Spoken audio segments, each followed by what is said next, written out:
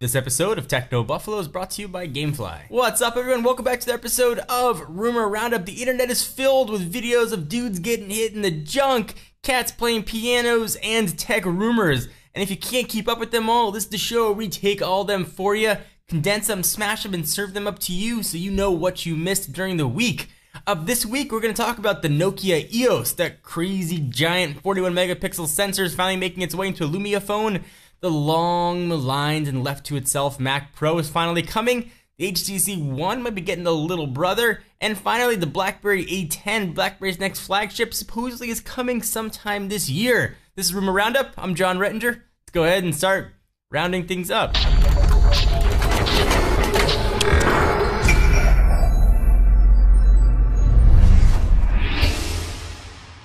Fresh photos of the Nokia EOS have leaked online showing the rumored device in 2 more color options. Yay! Giving us finally our first look at the handset's ginormous 41 megapixel pure view camera. You heard me correctly, 41 megapixels.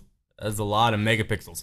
The first crop of leaked Nokia EOS images from GSM Arena, and they also claim that a source familiar with Nokia have confirmed that these are genuine engineering samples. The Nokia EOS is expected to feature a 41 megapixel camera with xenon flash, as well as a 4.5-inch OLED display with 32 gigabytes.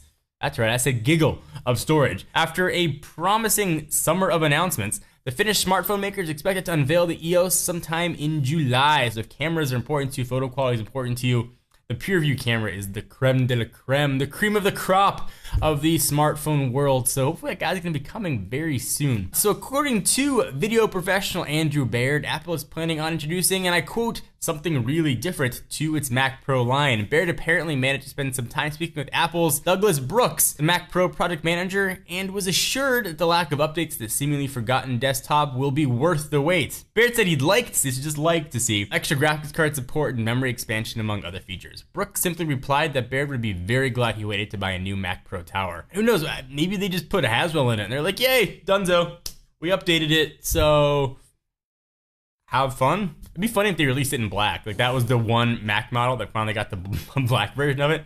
I used to love the old black MacBooks. I just thought it'd be funny if they did that and made it available in different colors too. Owners of the long rumored HTC One Mini, also known as the M4, have leaked online, seemingly confirming that the upcoming handset is a mid-range version of the HTC One with a 4.3-inch screen. Estonian website Delphi has posted a series of pictures of the HTC One Mini, including several comparing the smartphone to its great big brother and my favorite phone out right now. The still unconfirmed device is expected to feature 2 gigs of RAM, 16 gigs of internal storage, a dual-core processor, and similar though less powerful ultra-pixel camera. The gallery suggests the phone will launch with Sense 4, boo, instead of Sense 5, although it's a bit of a bummer, but maybe they were just pre-production stuff, testing on it. I'm kind of hoping. There's no set release date or price for the leaked handset, but we expect it to cost obviously less than HTC One and come in the coming months. BlackBerry A10, the company's next big flagship, is supposedly coming this November. According to sources speaking with CNET, the upcoming BlackBerry A10 will succeed the Z10 and occupy the highest tier, meaning the device will go up against handsets like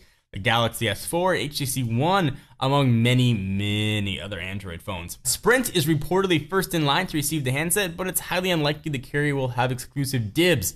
Right now, so far, a device's actual release, we don't really know much about it, or about the A10 specs. We saw a roadmap leak earlier in the year, but no mention of the A10. Something that was on there was the U10, but we don't know if those are the two same devices. Sprint allegedly skipped out on the Z10 because it liked how well the A10 was shaping up. Hopefully it'll be a bigger screen. I'm hoping that we'll get some 1080p out of it. That would be pretty sweet. I'm really enjoying BlackBerry 10. I think it's got some crazy quirks, but I think a bigger screen and the 1080p would really help push it to the next gen. What do you guys think? Are you excited about any of this stuff? I want to hear your thoughts on the rumors. Leave your comments in my pants. Let me take a minute from the rumors to thank our friends and sponsors at Gamefly. It is the largest online video game rental service and offers you a choice from over 7,000 new and classic titles across all consoles and handhelds. With plans starting at just $15.95 a month, Gamefly members can rent 1 to 4 games at a time and keep them as long as they'd like. There are no late fees, no due date, and shipping is always free. Once you're done playing a game, send it back and Gamefly will send you the next available game on your list. If you like the game you're playing, you can click keep it, and the Gamefly peeps will send you the game at a discounted price, and they'll even mail you the manual and case free of charge. Techno Buffalo fans get a free 15-day trial. when they go to gamefly.com/technobuffalo. Again, get a free 15-day trial when you go to gamefly.com/technobuffalo. Get trialing. Thank you guys for watching. Please give the video a thumbs up. We most definitely appreciate it. I am John Rettinger. I'll see you guys next video.